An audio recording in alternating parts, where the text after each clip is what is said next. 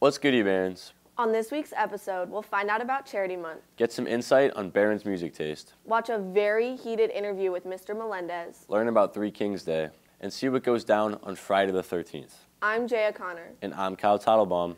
And you're watching BCC TV.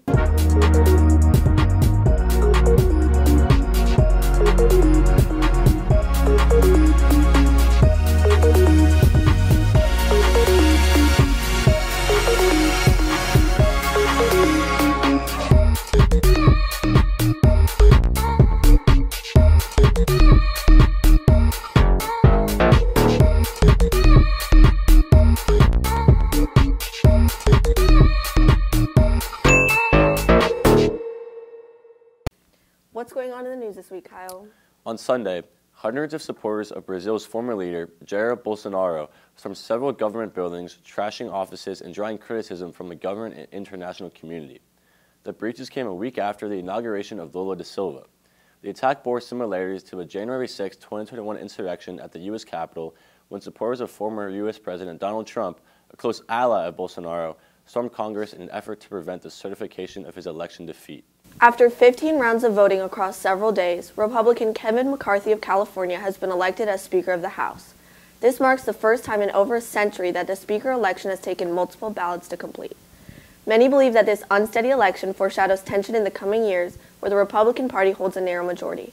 Last Monday, Buffalo Bills safety Damar Hamlin collapsed on the field in the first quarter after being struck in the chest during a tackle. CPR was performed on Hamlin for approximately 9 minutes on the field before he was taken to Cincinnati Hospital. Hamlin was sedated and intubated until last Thursday.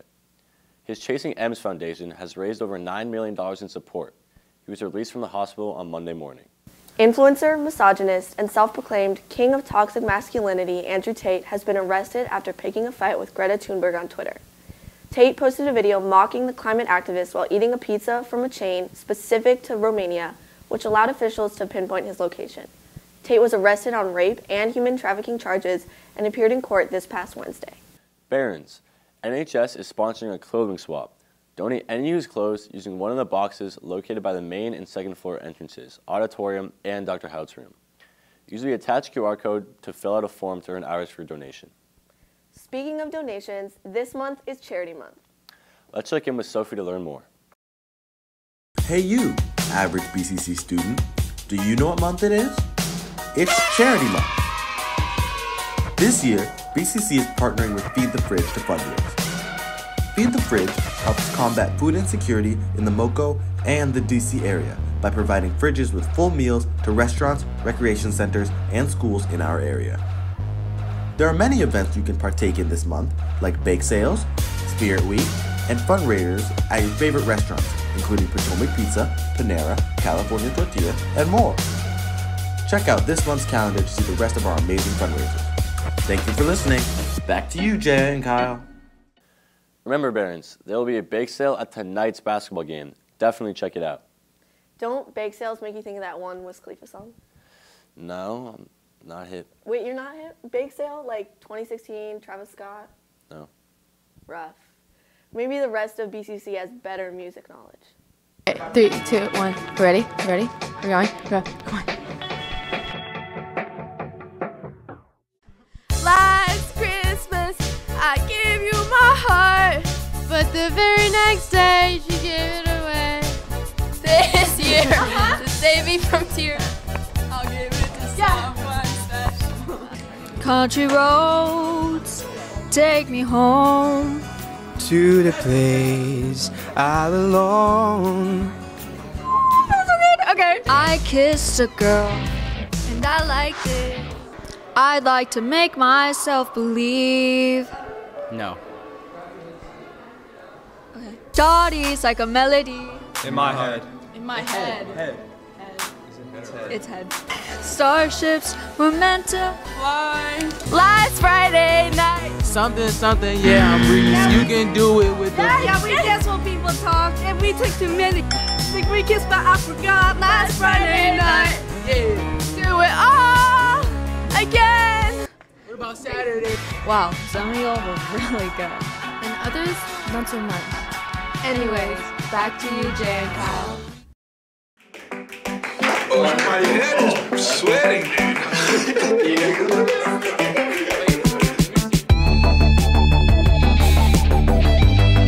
What's up, Barons? I'm Dean. And I'm Keon, and welcome to Hot Rods. It's the show with hot questions and even hotter wings, but in our case, Dino Nuggies.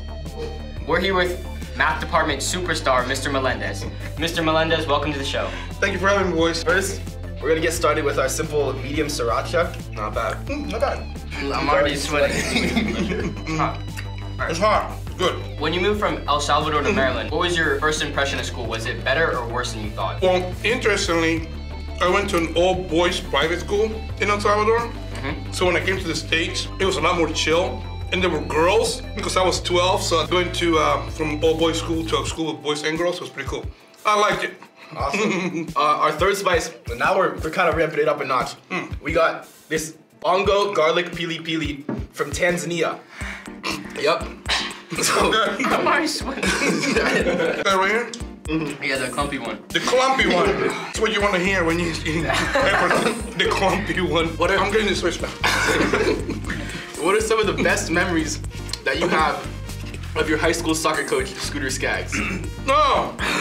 Scooter, God rest his soul, amazing guy. And what I loved is he used to have these corny sayings. Like, if you think about the spelling of the following word, he had a big poster that said champ or chump. You make the difference. And, you know, it was just fun to be there. That's great. Woo! I can feel it right here now. Oh, second take's gonna be fun. Second take? So now we're gonna move to our last spice. And as you can tell by the bottle, it's pretty spicy. It's called the Reaper. So down the hatch. Right. That's not even that tasty, it's just hot.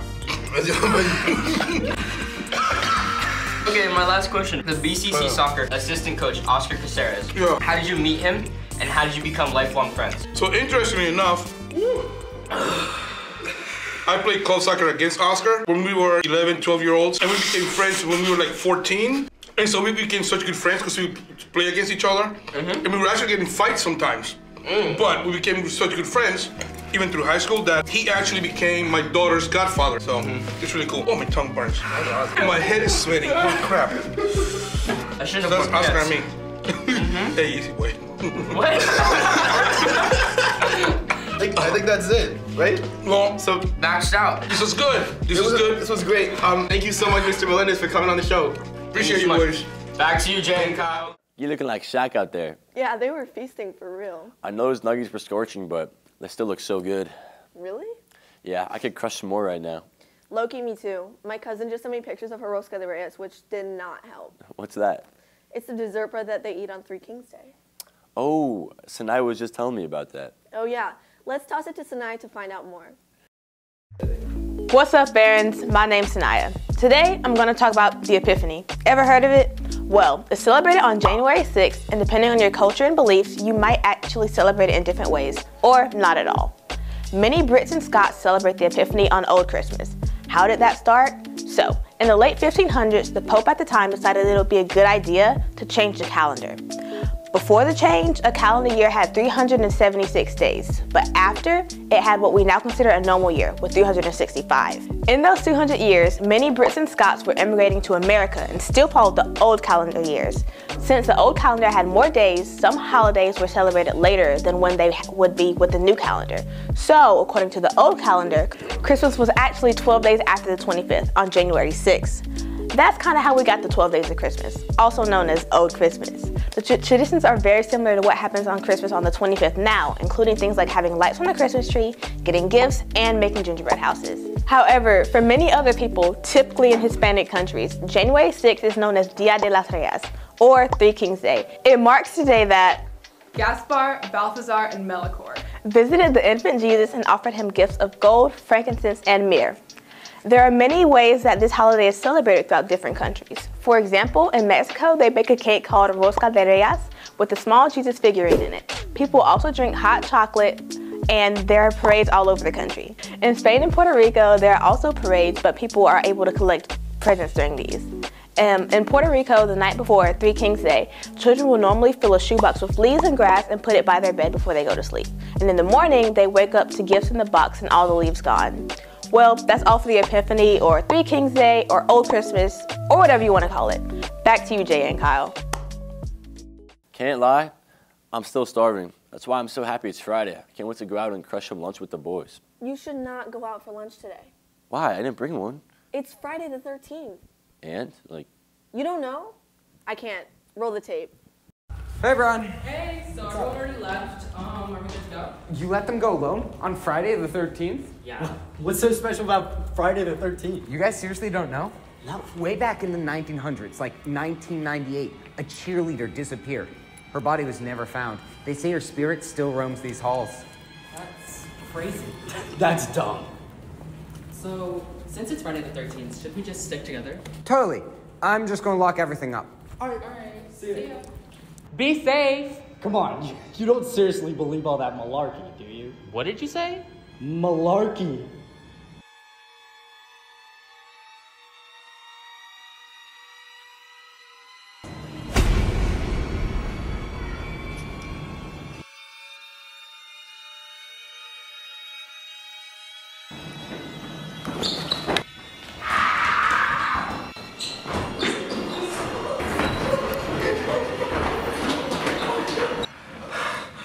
Jeremy, that's not funny. What was that? I don't know.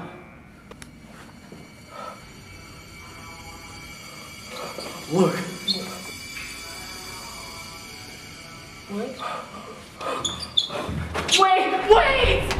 Jake! Leave me alone! Leave me alone! Leave me alone! Leave me alone! Stop!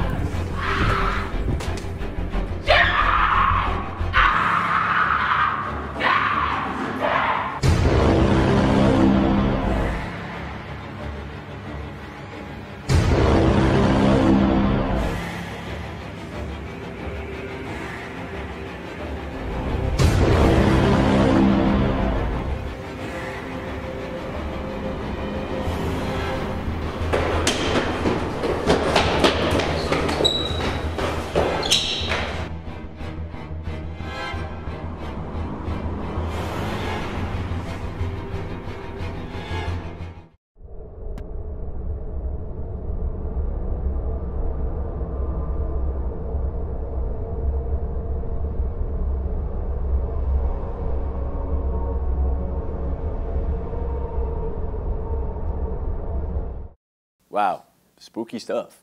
Yeah, hopefully that bad energy doesn't affect our athletes tonight. Good point. Let's see how our Baron athletes have been doing in the new year. Hey Barons, what's up? I'm Socorro, your sports anchor, and I'm back with the New Year's sports scores and upcoming games. The Barons have been crushing it across the board, so let's get into it. Starting us off, boys basketball. They lost their last game of 2022 against RM, but bounced back against WJ, handing them a tough loss. At home, last Friday, they destroyed Whitman. They continued winning on Monday, beating Wooten at home. On Wednesday, they played an away game at Einstein and dominated them. Later today, they have an away game at Churchill. Good luck, boys. Girls basketball. A few weeks ago, they beat RM. Last week, for their first match of the year, they beat WJ, but unfortunately fell short to Whitman. On Monday, they also took a loss from Wooten, but came back strong, beating Einstein. Later today, they have a home game against Churchill. Get it done, ladies. Diving right on in, swim and dive.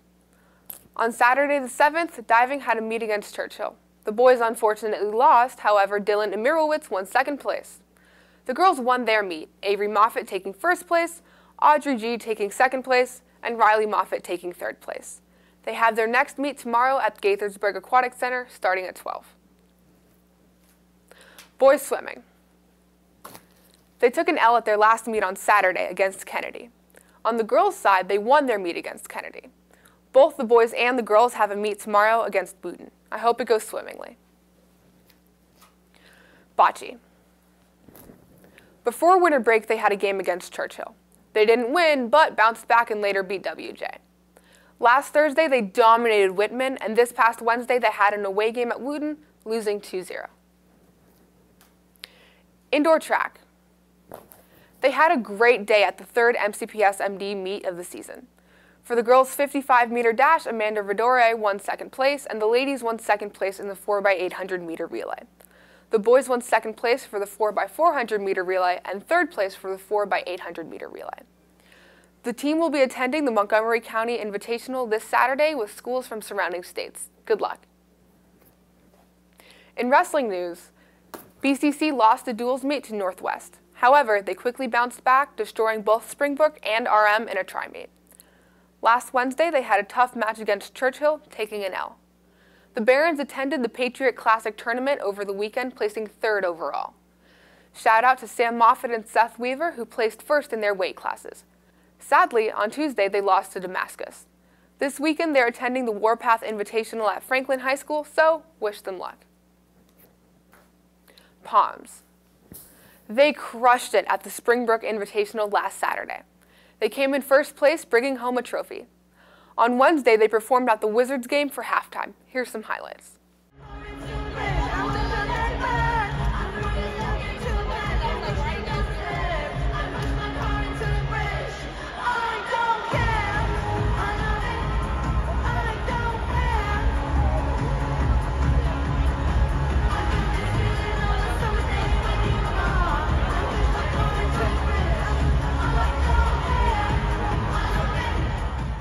Palm has their next invitational at Seneca Valley tomorrow. Way to ring in the New Year's, Barons. That's all for this week. Keep up the good work. Back to you, Jay and Kyle. And that's all for this week, Barons. Check back in next episode for more news, updates, and humor. Keep the bulldog walking high. And abandoning your New Year's resolutions low. I'm Kyle Teitelbaum. And I'm Jay O'Connor. And we're signing off.